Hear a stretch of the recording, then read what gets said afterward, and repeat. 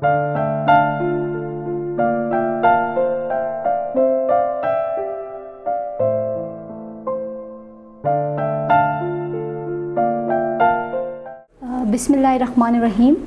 I am Sabar Ahmed, working in the HR department of Bakhtar University. One of the major functions of HR department is recruitment.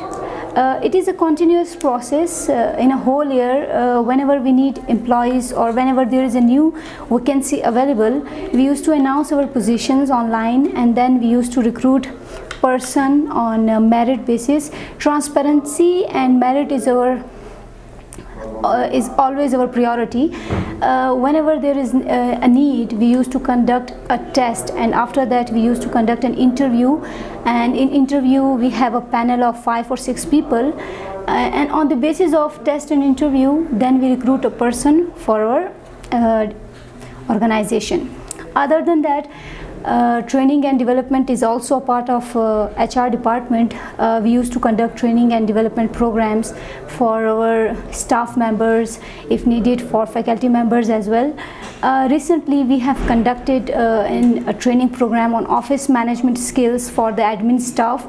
There were members from IT department, HR department, finance department, library, and just like that.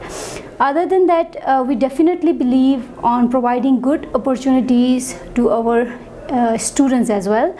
We believe that the students are our product, and we used to give them hands-on experiences by providing them some good internship opportunities.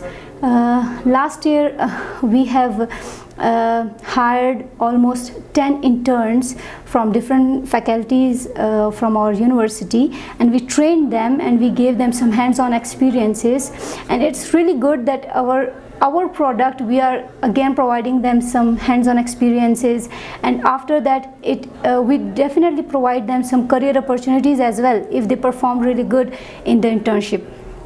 So these are some major functions of HR department we used to run here at Bakhtar University. Other than that, whenever there is some problem, because HR department is for employees, it is a human resource department, which means that we used to provide some help to the employees, or it is the home of employees, we can say that.